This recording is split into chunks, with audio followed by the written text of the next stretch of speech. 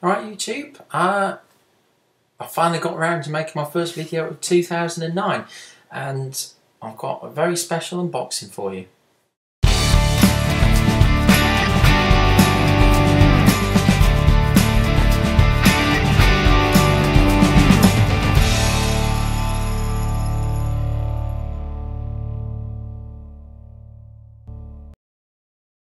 So, as many of you know, I spent a few days in New York last week.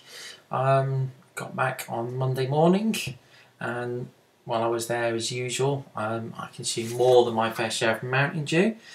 And also, while I was in New York, I thought I would drop into a very special shop.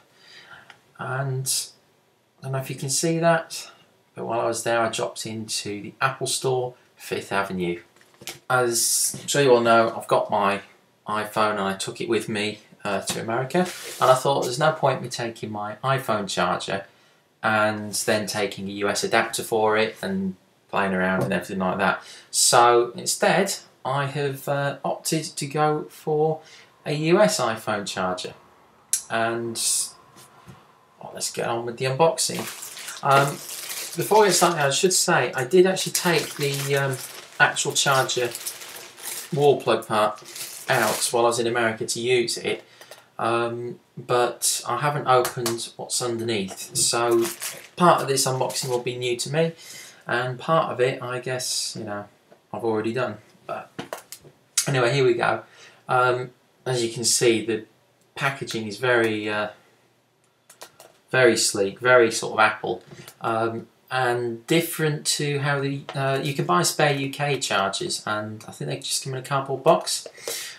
This little green dot here is on the packaging because the original versions of this miniature charger that Apple produced had a defect on them to do with the actual pins, so they recalled them all and replaced them, and all the new ones have that little green dot on them to tell you that it's the new version of it. So here we go.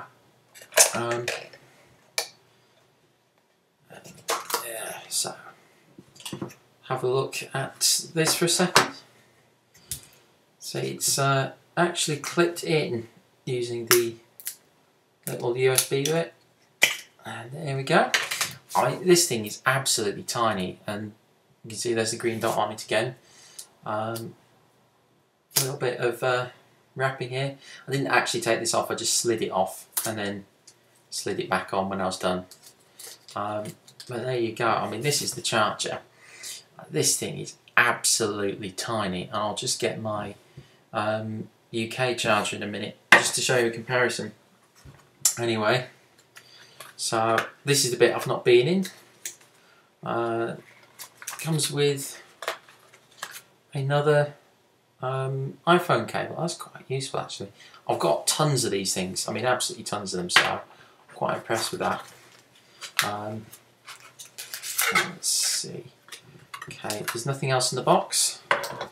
We've got here sort of paperwork, so we've got Apple USB power adapter and what looks like 1-year warranty.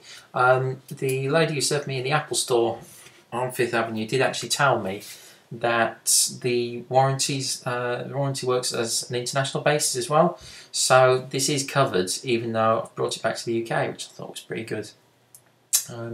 There you go. I mean, just to give you an idea of size, you know, I mean, just look at this thing. I mean, even compared to my thumb, it's literally not much bigger than the end of my thumb. I mean, this thing's scary. But if you just hold on 1 second, I'll be right back with my UK charger. Okay, sorry about that pause. No, I don't normally put them in my videos, but I realised that this was in the other room. So here we go. This is the UK version of the charger.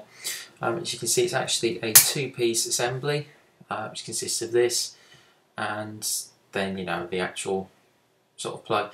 This was the design that came with the original iPhone, even in America, and it's just a different bit that snapped on the end of it. But when they brought out the iPhone 3G, they redesigned it, and well, I mean, I think that just says it all, really, doesn't it? You know, put that up here. You can see, I mean, the size difference is just insane. It's incredibly small, this thing is, and it does the same job as, you know, well, basically, I guess this whole thing put together, except for the 110 volts. But if you think about it, you take the 2 pins off the front, and what this amounts to, hold on a second, can't get a good grip, is all of this does the same as this entire unit here. I just find it incredible. So there you go. Anyway, that's my sort of random unboxing video of the US version of the USB power adapter for the iPhone. It was, how much did it cost me? It was $29 plus tax, so it came to about $31. I mean, what's that? It's about £22, I suppose. But I feel it was worth it, not just for that trip, but also because I'm hoping to go back to America later this year, so I'll still have my iPhone then, so why not?